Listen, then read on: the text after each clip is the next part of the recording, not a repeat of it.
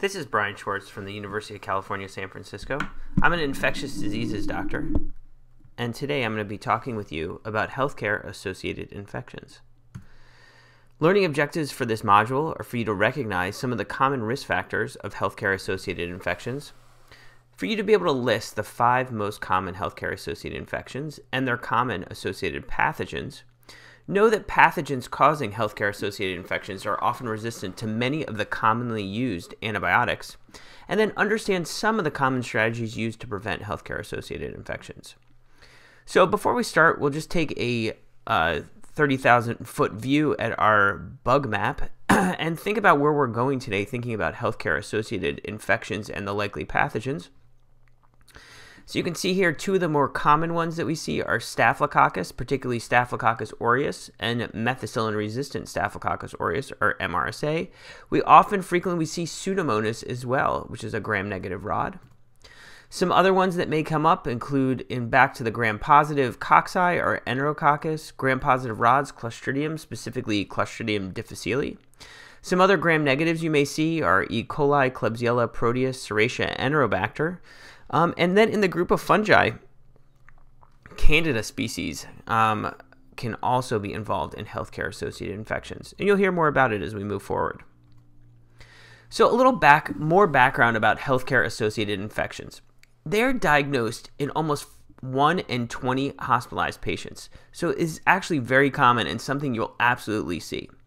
It results in significant morbidity and mortality, increased length of hospitalization, and increase in antibiotic use. In the U.S., reported in 2011 by the CDC, there were over 700,000 healthcare-associated infections and resulted in 75,000 deaths in patients.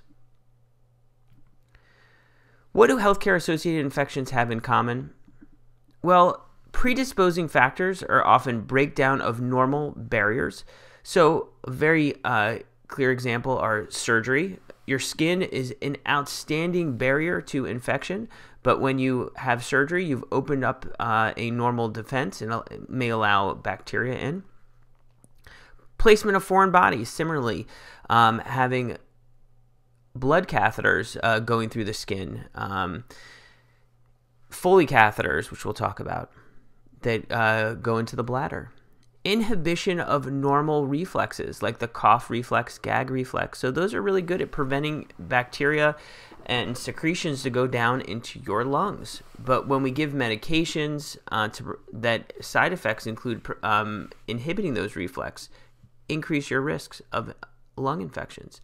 And then antibiotic use increases your risk of some infections all by itself. And then when you have infections, you get these drug-resistant organisms like Staphylococcus aureus, and usually these are methicillin-resistant forms, so MRSA, Pseudomonas, and gram-negative rods. And then we talked about Enterococcus and Candida species. Where do they come from? So some of these are from the patient.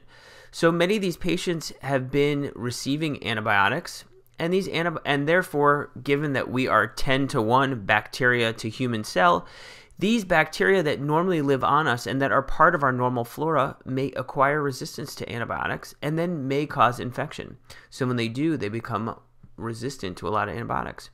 Also from their environment, healthcare workers and other things in the environment may actually carry bacteria on that, and it may transmit from patient to patient. Clostridium difficile infection is a common example, but there are others. So what are the key infections that we worry about that are healthcare associated? So one of them is pneumonia. Often we talk about ventilator-associated pneumonia, but patients in the hospital who are not on ventilators still get pneumonia. Surgical site infections, Clostridium difficile colitis, urinary tract infections, and central catheter bloodstream infections. Let's go through these in a little bit more detail. Healthcare-associated pneumonia. Risk factors. So intubation, so you've inhibited some of the normal ability of your body to clear out secretions when you're intubated and sedated. Patients who are getting other types of sedating medications can inhibit those normal cough and gag reflexes. and can predispose you to infection. And a low gastric pH allows overgrowth of bacteria in your stomach. So when you do have reflux, there is more bacteria in there and can also predispose you to infection. What is the pathogenesis? For the most part, it is aspiration of contents from your stomach or your mouth into your lungs. So what are the bacteria that make their way down into the lungs? Often Staphylococcus aureus, MRSA very common, Pseudomonas, and other gram-negative rods. And you could say, well, I seem to remember that the bacteria that live in my mouth are like strep species and some anaerobes, and so how come those aren't the ones that are causing pneumonia?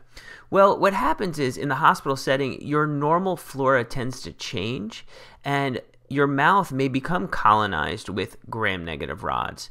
Your nose may be colonized with staph. And so those are the bacteria that go down and become pathogenic. The normal oral flora like Viridans group strep tend to not cause pneumonia. How do you make a diagnosis? Well, usually it's a combination of fever, elevated white blood cell count, hypoxia because your lungs are not able to do good gas exchange, and then usually on the x-ray you'll see an infiltrate. How can you prevent it? Studies have shown that if you elevate the head of the bed over 30 degrees, that will prevent aspiration and decrease the risk. And if you have a lot of secretions and you're able to drain those, you can eliminate some of the aspiration and the likelihood of pneumonia in intubated patients. Surgical site infections. As you can see here, this patient who has a nicely healing wound following surgery, but patients who are obese, diabetic, or immunosuppressed are more likely to develop infection, partially to poorer wound healing. Usually there is bacteria that are on the patient, but sometimes it can come from other places that make it in through that wound to cause infection. The bacteria that you commonly think of causing skin and soft tissue infections like Staphylococcus aureus and beta hemolytic streptococci like Strep pyogenes are also the ones that cause infection in the hospital. But when you get the Staphylococcus aureus infection, it tends to be resistant to MRSA instead of methicillin susceptible. Diagnosis is again clinical erythema. You may see purulent straining from it. And to prevent this, we actually give patients who are having large surgeries perioperative antibiotics right at the time of surgery, and we do an extensive cleaning of the skin at the time of surgery. And those are all very helpful at preventing these types of infections. Clostridium difficile colitis, we talked about as a gram-positive rod. The primary risk factor for this is antibiotic use, because normal flora usually inhibits the growth of Clostridium difficile. However, when you get antibiotics and it kills off a lot of the normal flora, it allows Clostridium difficile to proliferate, produce toxin, and cause infection. So as I said, the pathogenesis is the loss of the normal flora. Diagnosis is by testing for antigen and PCR testing for the toxin. And really, prevention is to minimize antibiotic use and do good hand and environmental hygiene so that you prevent spread of this organism from one patient to the other. Urinary tract infections. So risk factor for most hospitalized patients is the placement of a Foley catheter. You often get bacterial overgrowth in stagnant and poorly draining urine, and this is the most common reason. We usually see enteric gram-negatives and Pseudomonas as being the cause of these types of infections, although you can sometimes see other things like Enterococcus, which are gram-positives. Diagnosis, you see white blood cells in the urine, bacteria in the urine, and usually they'll have symptoms. Sometimes it's hard if it's a patient who's unable to tell you those symptoms, and it ends up being a diagnosis of exclusion. To prevent these types of infection, you want to remove Foley catheters and use them only when needed.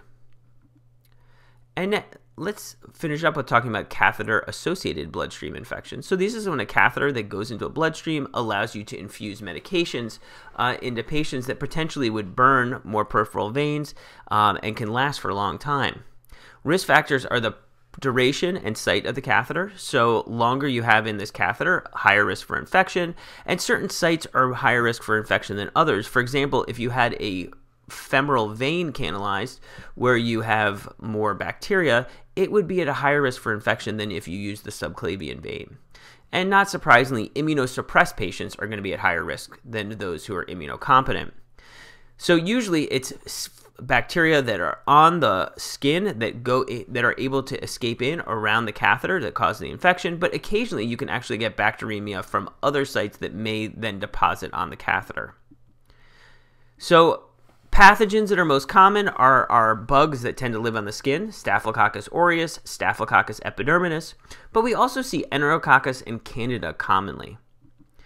Diagnosis is made by blood cultures, so drawing blood out of the catheter and sending it to the lab for culture, and when you see bacteria, that's often how we make the diagnosis. How do you prevent? You don't have a catheter in the first place, so remove those catheters as soon as you don't need them, using sterile placement and caring for the site in a very sterile manner. This is a summary of the different types of infection, the common pathogens, and their key risk factors.